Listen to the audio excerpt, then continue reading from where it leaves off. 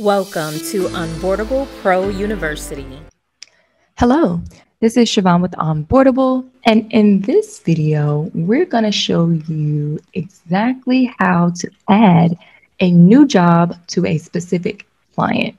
So the first thing that we want to do is go ahead and hop over to our Client Management tab, and then we're going to click on a client that we have not yet assigned a job, or maybe just a new client, or someone that was a lead that has converted to a client.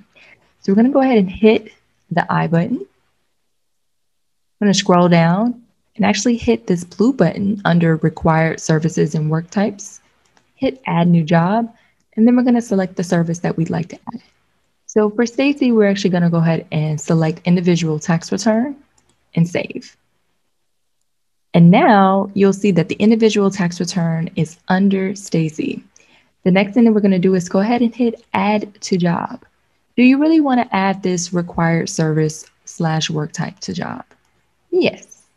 And now the individual tax return has been added to Stacy's profile. This job has now been added to Stacy. And that's all there is for today. If you'd like to check out more videos to help you, please visit our Onboardable YouTube channel, Instagram, or Facebook community.